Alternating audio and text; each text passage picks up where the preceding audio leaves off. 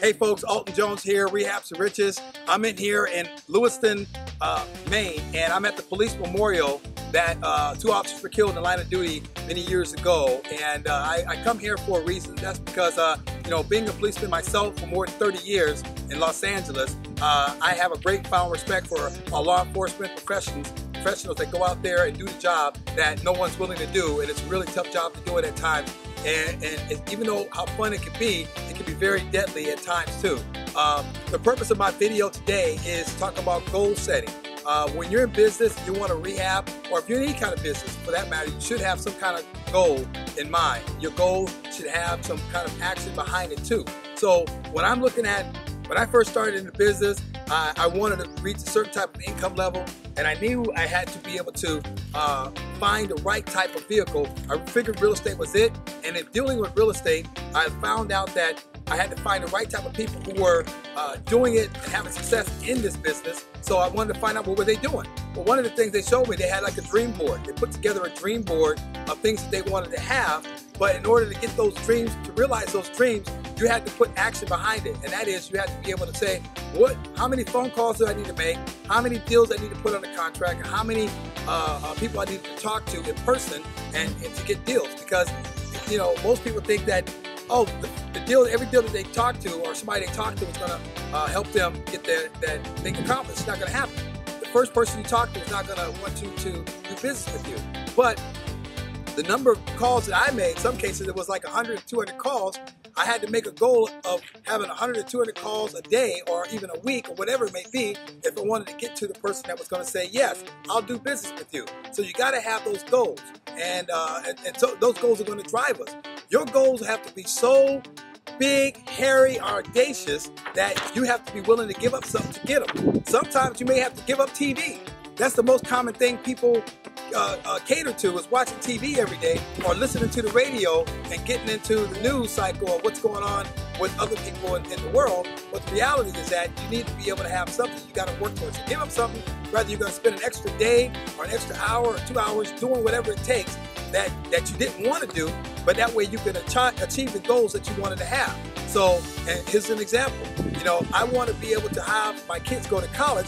Well, I needed to create a vehicle to help that happen. So if I had to buy 1 house or 2 houses, I ended up buying 5 houses in one state and being able to rent those properties out so that I can have my kids pay for their colleges when they become old enough to go to college.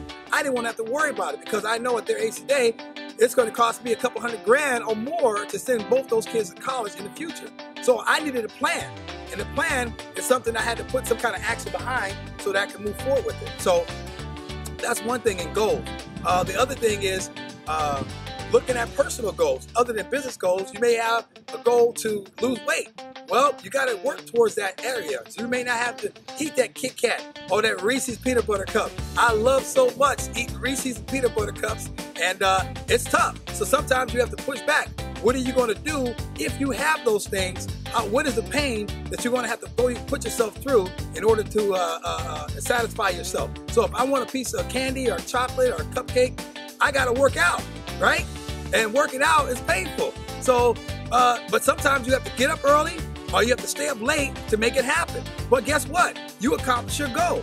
I have little small milestones of things that I have to achieve. Sometimes you just can't take, well, I want to buy that big old commercial building. Yeah, that's like eating an elephant with one big bite. Well, sometimes you got to take small bites. Take small bites means you have to have small goals, small achievements.